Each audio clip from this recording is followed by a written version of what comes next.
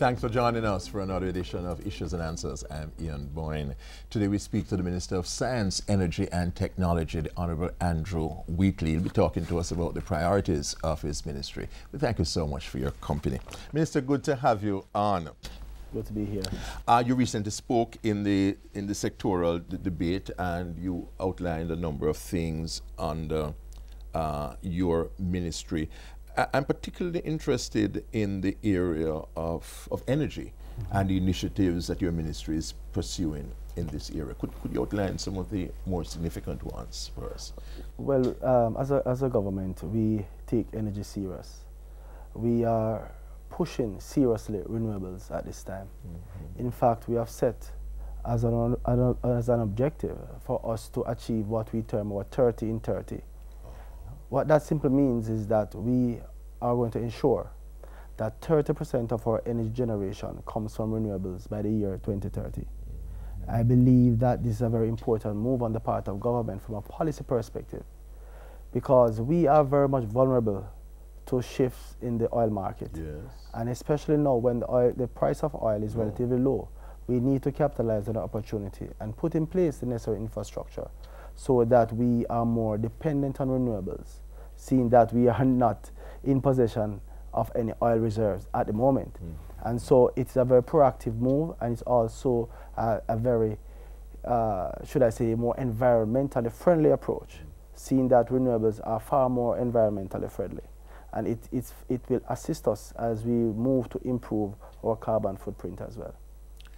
And the government is assured of the funding to be able to bring this about, because usually when oil prices are low, there's not much incentive to push toward renewables. There's a complacency. No, surprisingly, we have seen a marked interest in improvement in terms of interest in renewables. In fact, the Waste to Energy initiative, that is something that we have been getting a lot of unsolicited proposals for to address the matter of proper utilization of our dumps to convert the waste to energy. We have seen also a number of proposals seeking to build out more wind farms and more solar farms in Jamaica. In fact, we just completed a process where a company was awarded the opportunity to provide 33 megawatts at the lowest price ever anywhere in the Caribbean at 8.5 US cents per kilowatt hour. That project will be coming on stream in 2018. It will employ approximately 200 Jamaicans in the construction phase and 50 permanent staff members once the project is up and running. The start of the project should be around 2017, early 2017. The project will be located in Negril, Westmoreland, the parish of Westmoreland. And so it brings employment opportunities as well as cheaper energy to Jamaicans. Minister, the thrust toward lower electricity rates, how are we doing with that?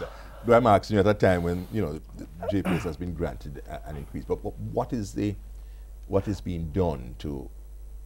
Well, notwithstanding the fact that JPS was given an increase based on the license that they have now, we are pushing for greater use of energy, efficient use of energy. So energy efficiency and conservation is something that the government is pushing. In fact, I just had a meeting with the Clinton Foundation, who will be assisting us with some energy efficiency conservation process. In fact, the Office of the Prime Minister, Jamaica House, will be fitted with solar panels very soon, so that the Office of the Prime Minister will come off the grid.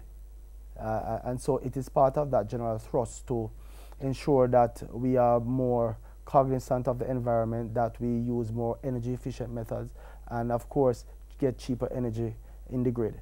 And so we are pushing for that. In fact, the PCJ, an entity within the ministry, just concluded an initiative, a program where students from the different high schools participated in a program that seeks to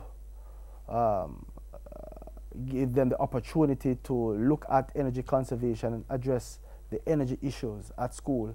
How will they, if they were given the opportunity, how would they approach the matter of retrofitting and putting more energy efficient systems at schools? In fact, 2 schools came out on top, Campion College and Herbert Morrison in Hanover, where the PCJ, because of their outstanding display and the proposal that they put up, that the PCJ will now be looking to assist them with actually building out the system that they designed for their schools. We're going to take a break at this point, Minister. When we come back, I want you to talk about that interesting SILK program that you had spoken about in your sectoral presentation. Minister of Science, Energy and Technology, Honorable Andrew Wheatley, with us on Issues and Answers. We take a break, but we'll be right back.